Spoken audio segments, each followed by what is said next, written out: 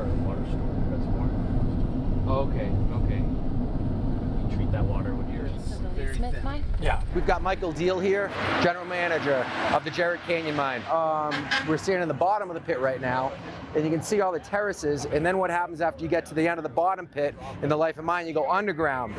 And we have the trucks behind us moving the ore around. But Michael, I want to ask you, about the ore in Jerritt Canyon. You have your oxides first, right? Then you've got your refractory ore and double refractory ore. And can you see that in the walls there, the oxides? Yeah, so you can see the oxides are typically quite a bit lighter. Yeah. And then it quickly transitions into that dark black material. That black is more of the double refractory ore. Yeah. So you've got high sulfide, high organic carbon in that material. Okay, can you see a difference between the single and the double? You can't really see the difference so much in this style deposit because the darkness of the color really hides whether it's sulfide or organic carbon. Okay. So how do you determine that?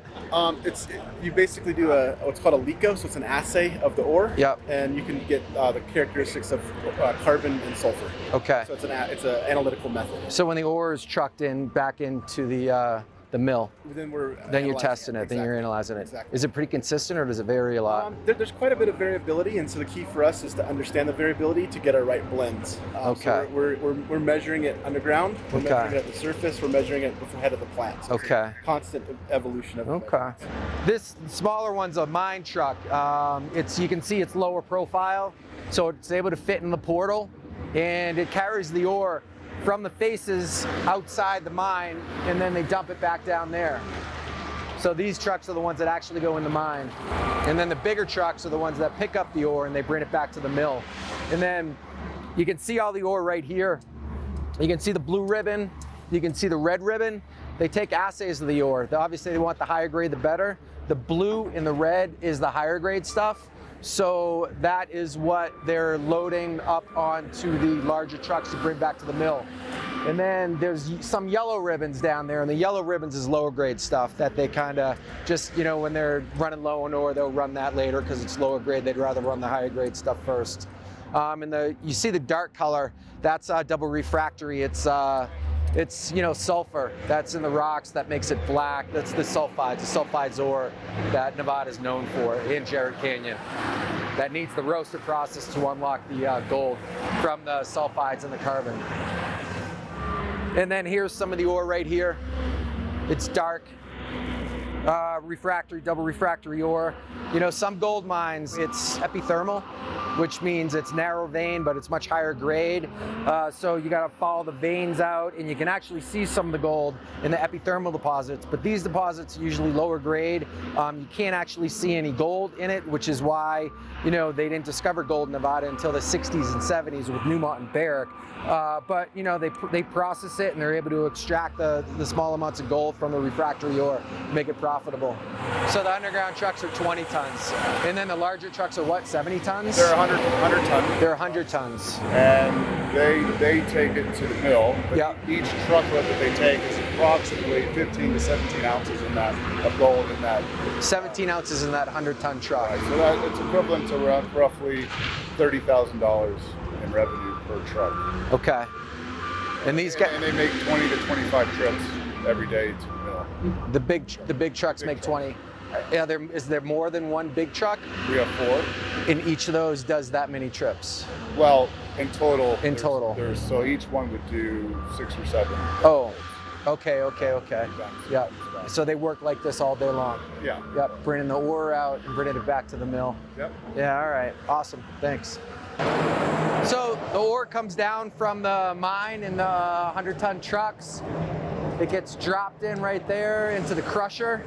They crush the big rocks and the little rocks. Gets brought up the conveyor, and then it gets dropped into the another crusher. Crushes it into smaller rocks. That right there is a heater. They heat the ore to 500 degrees, and that's part of the heater too. Because if you put wet ore into the roaster, it'll spark. It'll spontaneously combust. So they heat it up to 500 degrees to get the moisture out.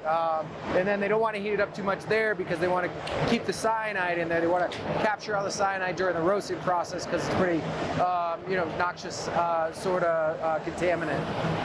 And then they have the ball mill. The ball mill is inside the plant there. The ball mill will take the smaller rocks that are, you know, less than an inch and then crush it up to a fine powder, which they then run through the roaster. Yeah, so essentially what we have to do is the roaster itself is designed with 2 stages. It's a fluidized bed. The first stage was burning off the sulfide material, exposing the gold. Hey, what about the M&Ms? Yeah, explain the M&Ms. All right, so the double refractory means that there's 2 components of the ore itself that we have to address before we can leach the gold out. So the best analogy is a peanut M&M. So the outside shell of the M&M is basically like a sulfide. So once you get out of that layer, you then have to get rid of the chocolate layer before you can get to the M&M, or the peanut itself, which is the gold. So that's basically what we're doing in the roasting process, is we're removing that shell of the M&M. That's our sulfides, burning off the chocolate, and then we can then leach the peanuts and go to the gold. Yep. And you know, it's a fine balance, right, with the whole process? Yeah, so the key for us is blending. So the roaster itself runs anywhere between 1,000 and 1,250 degrees, and we have to blend at the front of the process to make sure that it's got enough heat, because we need the heat to burn off the sulfide and the carbon and the organic carbon, or else our recovery will suffer. So finding that right balance of sulfide and organic is a critical piece to keep the roaster hot and get our recovery. Yeah, okay, excellent. And the recoveries have been pretty good recently. Yeah, so we run about 86% recovery. Yeah. It's dependent on head grade, but we've identified several opportunities for us to keep optimizing recovery. All right, and then Michael is from Nevada Gold, the big joint venture between Newmont and Barrick right down the road, and First Majestic was able to, you know, poach him. You know, Michael likes the entrepreneurial aspect of First Majestic, being able to contribute right to the bottom line. So Michael came over and you ended up bringing your whole team, right? Yeah, we've got a whole new management team. We've got very excited about that group. They've got a ton of experience in roasting business here in northern Nevada, and we're excited about what this team can bring to Jerritt Canyon. Yeah, that's good, you know, because Jerritt Canyon previously was owned by private owners that didn't put a lot of capital into the project for years. Now you get First Majestic with deeper projects that, you know, if Michael has an idea that he wants to get implemented to improve the mill, they'll implement it the next day versus a whole bureaucratic process, or, you know, no process at all. So things are gonna, start moving forward soon here, which is great. You know, one of the reasons why Jerritt Canyon is unique, right? Because it has this huge roaster, and there aren't many in the world. There's how many, like 4 or 5, and 3 of them are here in Nevada. There's 3 in Nevada. So Nevada Gold Mines has 2. Yeah. We have 1. But they're critical in this region because of the organic carbon that's prevalent in Carlin Trend. Okay. We were talking last night. We were talking about the roaster versus the autoclave, right? Yeah. And the difference between the 2. Yeah. So typically you'll run an autoclave when you have single refractory ore. So you just have that sulfide component where you have to unlock the sulfides and then you can leach the gold. When you have the double refractory, you need extra temperature. So an autoclave will operate at lower temperatures but high pressure, and the roaster is going to operate between 1,000 and 1,250 degrees Fahrenheit. Because you need to burn that organic carbon, and the autoclave can't get hot enough to do that. Don't deposits go through different stages, right? It goes from oxide to the single refractory to, was this ever single refractory at Jerritt Canyon? Jerritt's never been single refractory. So it was the first roaster built in the region, because it was identified early on that it doesn't have quite as, the geology here isn't quite as straightforward. We have the oxide, the single refractory, right? Like some of the other areas in the region, some of the other mines in the region. And so that's why the roaster was built early on, is to capture that. The depth of oxide is pretty small here, and then it gets quickly into that double refractory section. Yeah, okay. It's a geology driven. And then the guy who invented this roaster? So the company's called Dor Oliver that designed it. Right. Freeport McMoran design. Right. And it's the same as the Gold Strike roaster. Now they licensed the technology, right? Yeah, they patented it? patent on it, and when Gold Strike built the roaster, they had to pay Freeport McMoran for the patent. Okay. Michael, so, you know, all the ore goes through the roaster, all the impurities are taken out, the concentrate gets drenched with water, it goes into the thickener, right? Yep. And then it settles down the bottom, you draw it from the thickener, then we take that, so thickened solids, and we pump it over to our CIL circuit. What's in those solids? What is that? So that's the calcine. It's got the gold still left. It's the solids that are out of the roasting process. So we've removed as much of the sulfide and organic as we can. Yep. There's still solid ore left. But what we've done is we've exposed those surfaces, so now that the cyanide can attack it and we can recover it. So that's what we do here. We pump it over, we pump it into a series of tanks in the carbon leach circuit.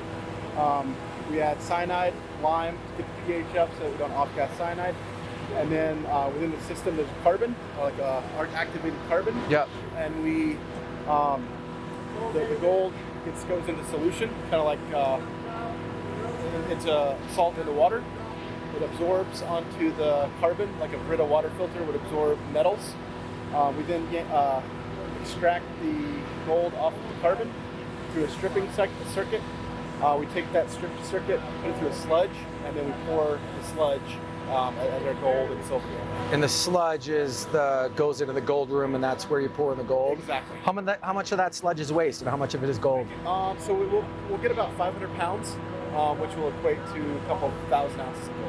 Oh, wow. So it's generally about 5 to 10 ounces per pound.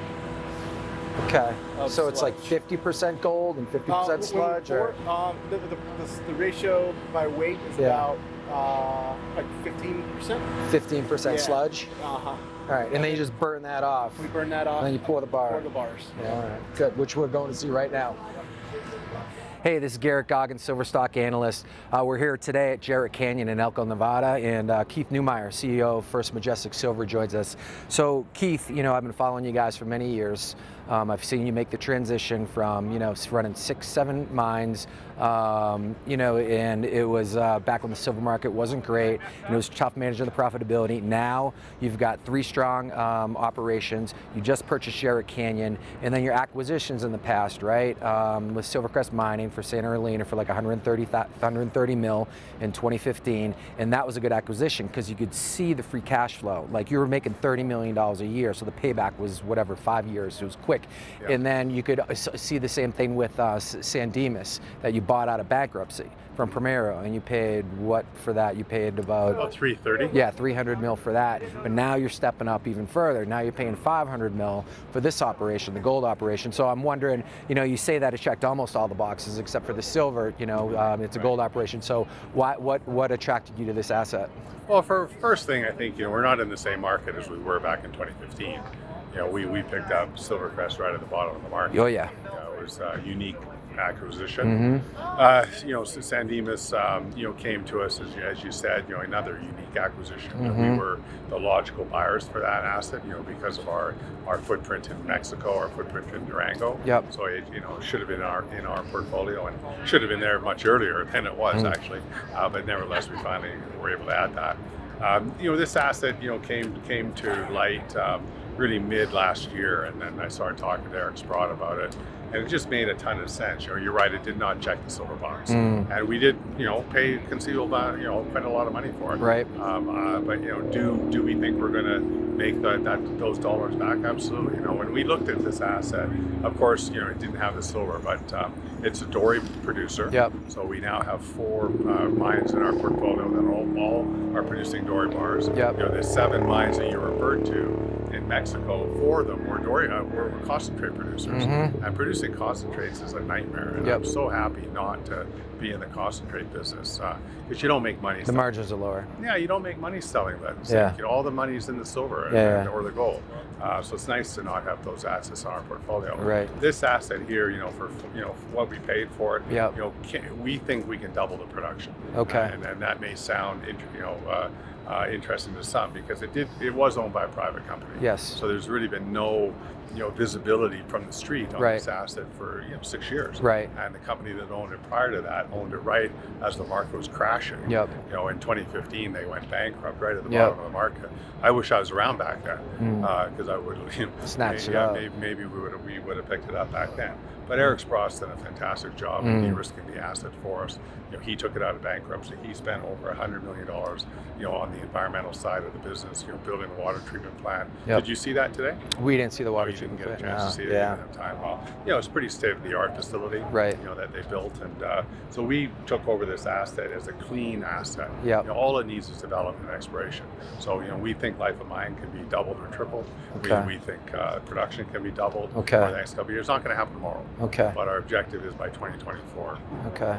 And I was impressed. All these companies, they're all built by people, right? So I was impressed with the group of people that you already have on board. Yeah. And they like working with First Majestic because you're a smaller company. If Michael wants to improve something, makes a phone call, you're going to get it done tomorrow. Versus a large bureaucratic organization where all the red tape takes months. Sure. And then you're able to come here and spend a little bit more money. You immediately boosted up the workers IRA plan, right, from 2% to 5%. So everyone seems to be happy working for you. And that's what we try to do at First Majestic is we try to really make a family environment. Right. I take that really seriously. The relationship we have with our workers is super important because it's all on them. Me in Vancouver, what am I going to do? And it really takes the people on the ground here and in Mexico that really spend the day to day. Right. If they don't have that connection with senior management, then things just get overlooked and things disappear. Yeah. Look at Primero, for example. Right. The San Dimas, that was managed out of Canada. Yes. This asset was managed out of Canada. Yes. And you just can't run operations like that. You need to have good quality skill set on the ground operating these things. Correct. You're the people on the ground and making decisions versus the suits up in the office with a spreadsheet. Exactly. Yeah. Well, good. All right. Good luck. It was great going on the tour today, and it's an impressive operation, and I'm sure you'll be able to cost down and start making some money. Well, that's the focus, right? Yeah. Because we know the costs are a little bit high. Right. And we came in this with our eyes open, knowing that we could turn this thing around. And if you look at the last 20 years or last 19 years, that's why it's a 19-year-old company now. We've been great at turning assets around. Yes. You go back and look at every single acquisition we've done, we turn them all around. And it's whether it's cost, whether it's recoveries, whether it's production, lack of resources, we've been able to turn around every asset we've ever bought. Right. And we're going to turn this one around. Yeah. Good. Awesome. Thanks for your time. Well, good. Thanks for coming. Really appreciate it. It was fun.